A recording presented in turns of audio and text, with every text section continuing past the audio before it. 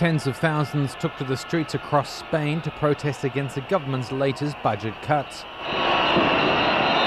40,000 people, according to police, and 600,000, according to organisers, marched in Madrid to express their concern about the drastic round of belt tightening.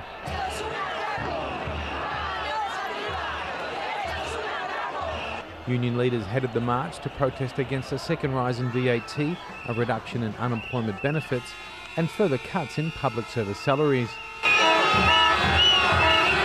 Workers from a wide range of sectors, such as firemen, took part. The world of culture is also concerned, as Oscar winner Javier Bardem explains.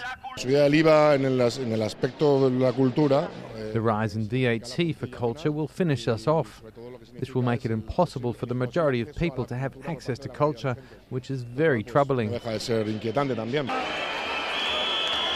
Protests were held across Spain, such as Bilbao, Barcelona and Valencia.